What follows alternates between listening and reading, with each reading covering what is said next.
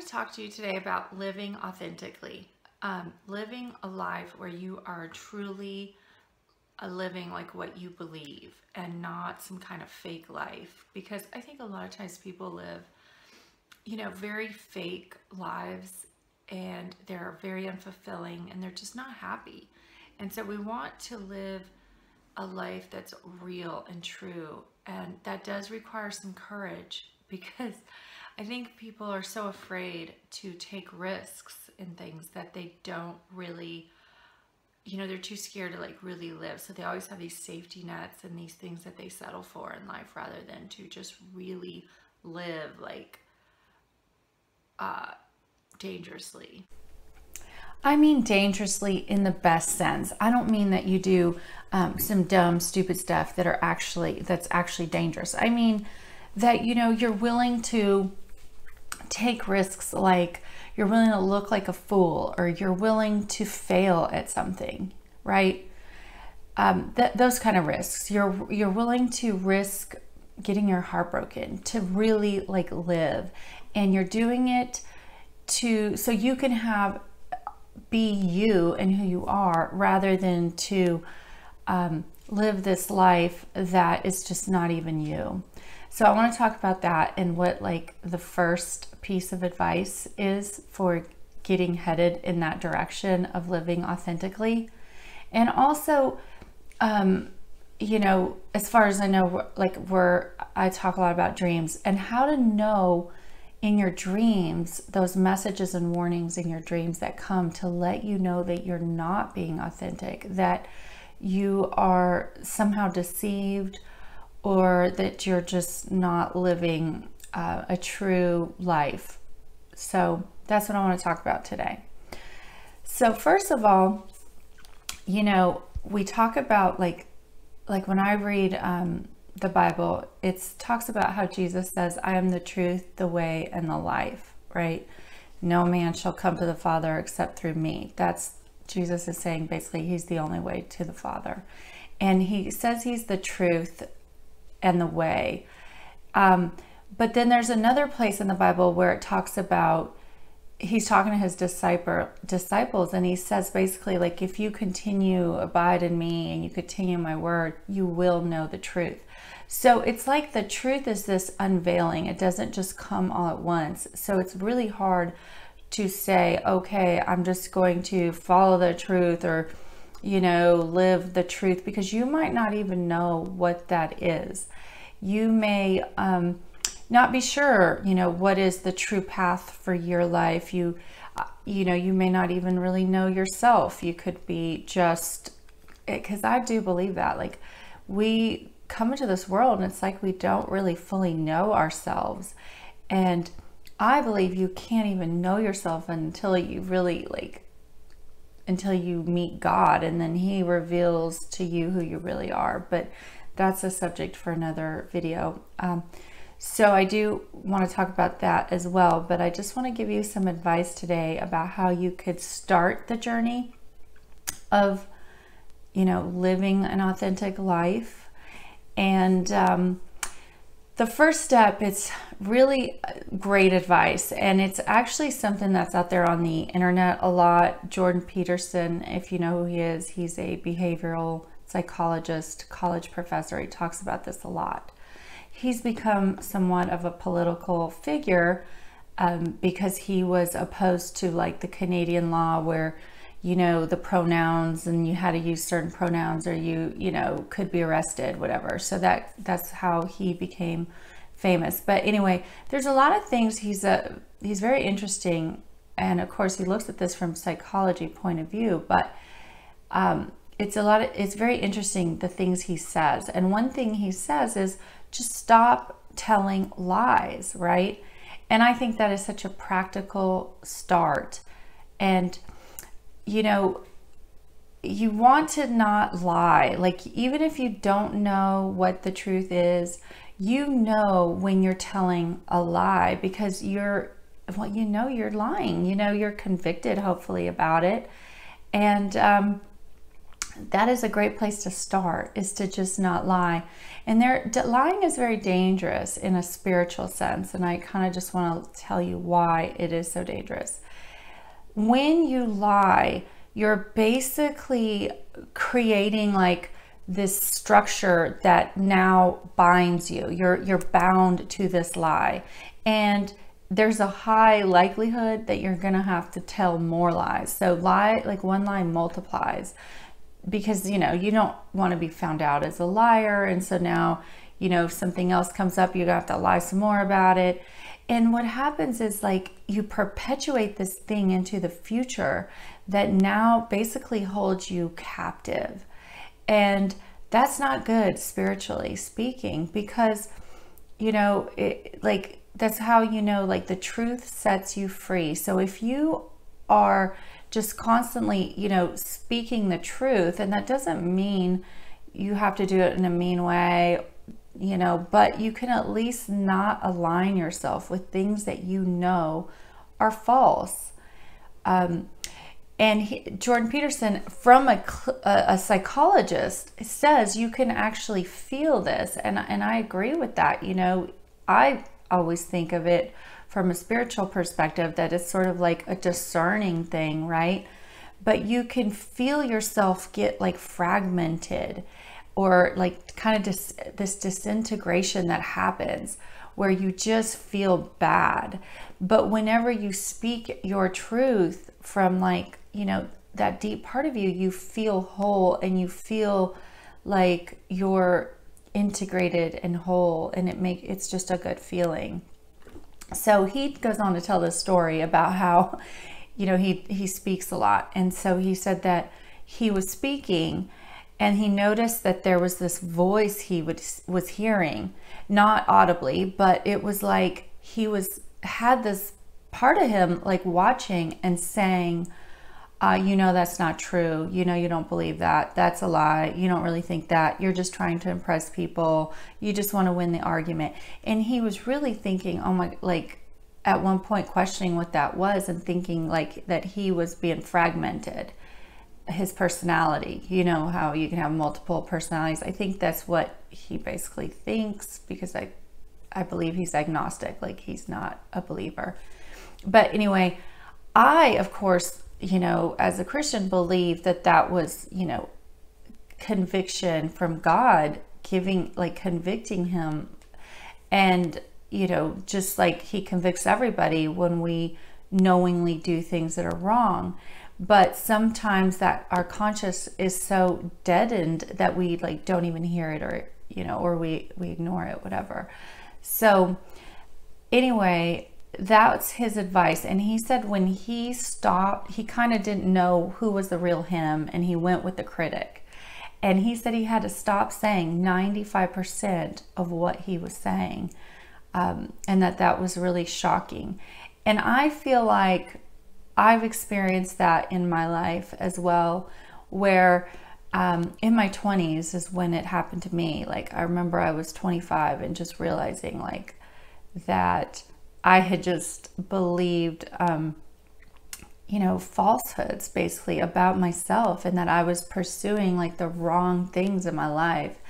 And I do remember, being thankful that I was young enough to be able to correct it. I just was so glad back then that, I discovered it when I did, and that I didn't continue on the path I was on. But even if you have come to this decision later in life, it is never too late to start, being honest with yourself.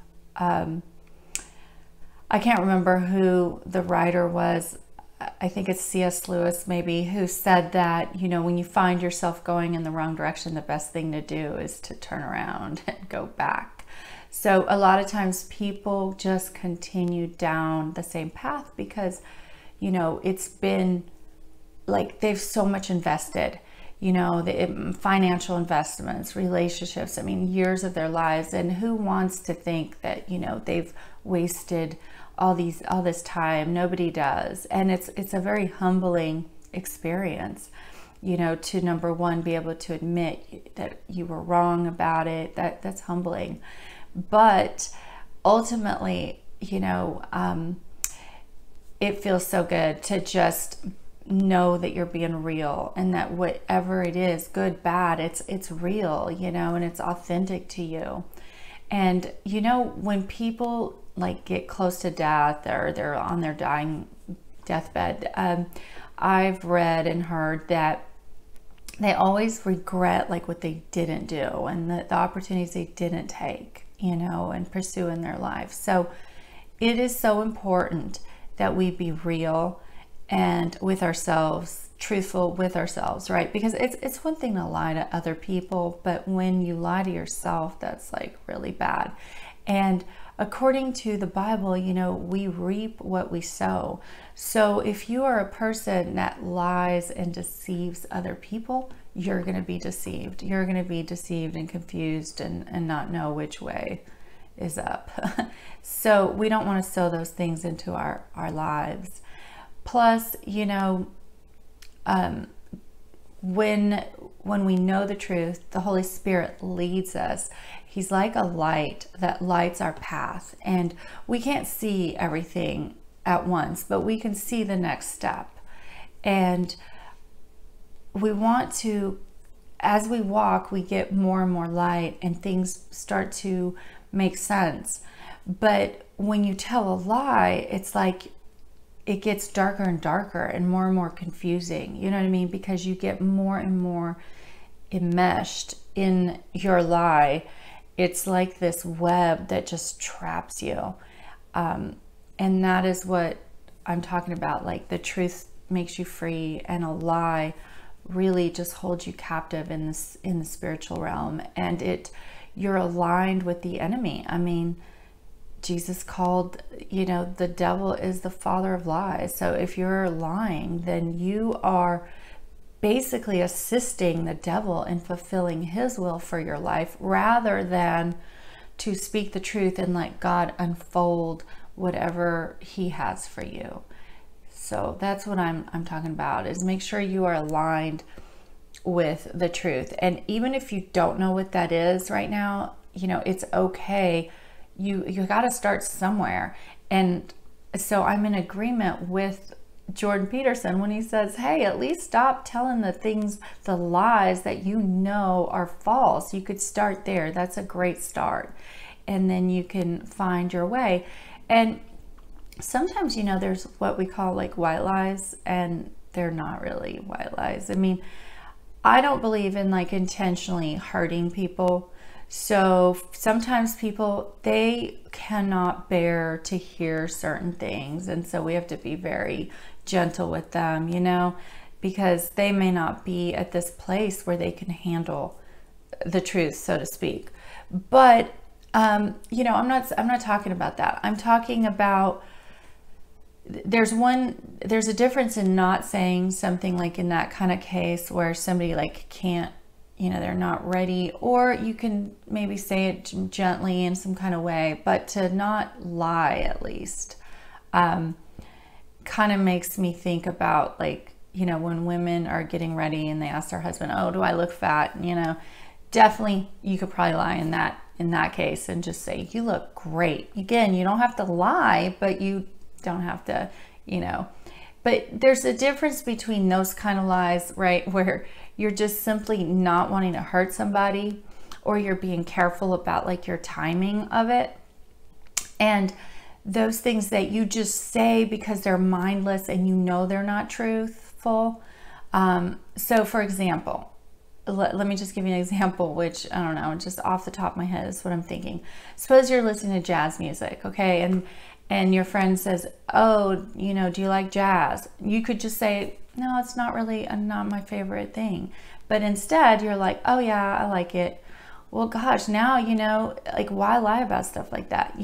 Just tell the truth. It's not my favorite. I don't really care for it. Be authentically who you are. Because, in this kind of situation, you're probably gonna have to like listen to a bunch of jazz, and then they're gonna ask you, well, who's your favorite musician? Well, when did you get started? When did you first start liking jazz? And it just snowballs into more lies. So guys, even like innocent little lies is what I'm saying, that are attempts to not offend people. Sometimes it's just not even worth it. Like, just, and the Bible says, let your yes be yes and your no be no. And by the way, saying no is another great way to start. So don't lie, and start saying no to things that don't feel good to you, that don't align with you.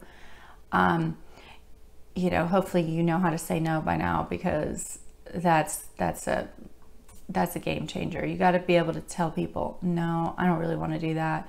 No, that doesn't feel right to me. I'm sorry. And you know what? If they're your friends, they'll get over it. And if not, oh well. But okay, back to, before I close out the video, I don't want it to be too long. I want to tell you how it manifests in your dreams. What are the warning signs, like in dreams, that you are being inauthentic? Okay, and again, you may not even know this. You might feel like you're fine and living your life. That doesn't necessarily mean, I know I did that a lot, but one of the ways you might know is you could have a dream where you're like watching television, for example, because again, television is fake, right? So if you're like in a dream, you're watching TV, then that's a good indication that there's something going on, a situation that's not real, that's fake in your life. Or you could be on a stage or something, like that would be like you're acting, you're not, being real. Or you could be like going to the movies, let's say. You could be at the movies, and anything like that, where you're watching television, you're at the theater, on a stage, watching movies, stuff like that. That is an indicator that you're looking at something that's not real. You could also have dreams about like wearing a mask, where someone's wearing a mask. That means they're not being real with you. Or like maybe you're wearing clothes that look odd, or that don't fit you well. Again, something that's not right about your life. So anyway, guys, I hope that helps you. And just remember that when you lie, you're betraying yourself, and you're boxing yourself into a situation that you then later have to like try to get out of. It just complicates things. It makes things difficult. So don't do that. Lies have consequences, and I think like they pretty much ruin lives. So be truthful and honest, and live your truth.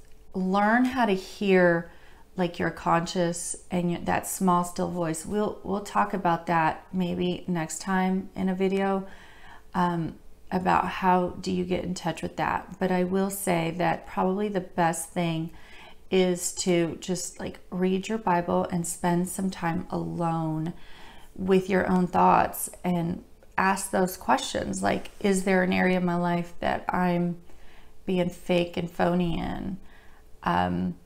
Real quick before I go, I'll tell you a story. Before I became a teacher, I was in sales, and I was just floundering, trying to find something, a job to pay the bills. But anyway, I remember I got a job that I thought was really what I wanted.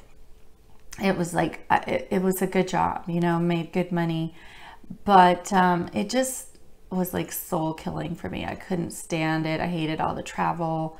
I'm kind of a homebody. I like to be at home. And so it sounded great, traveling here, going there, going everywhere. It was fun for like 3 months, and then it got really old.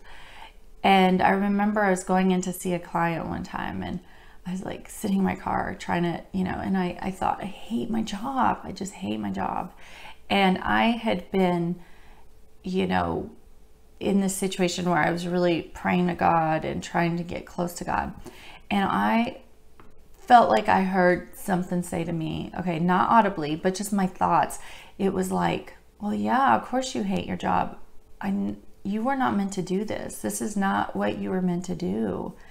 And that really got my attention. And it was honestly the first time I had ever questioned what I was doing, and really wanted to know, like, well, what was I meant to do? So anyway, it was there that things really turned around. And again, I didn't know the truth for a really long time, but at least I knew that something did not feel right.